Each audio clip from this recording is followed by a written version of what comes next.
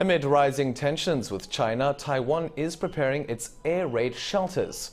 Underground shopping centers, basement car parks and the subway system have been designated as shelters in the event of an attack by Chinese missiles. Taipei has over 4,600 such shelters, capable of holding roughly 12 million people, more than 4 times its current population. Taiwan has also restarted comprehensive air raid exercises last month for the first time since the start of the COVID-19 pandemic. According to a senior official for the shelters, the Ukraine war has also led to a renewed sense of urgency. China considers Taiwan its territory and has stepped up military activity around the island. Taiwan, meanwhile, has vowed to defend itself.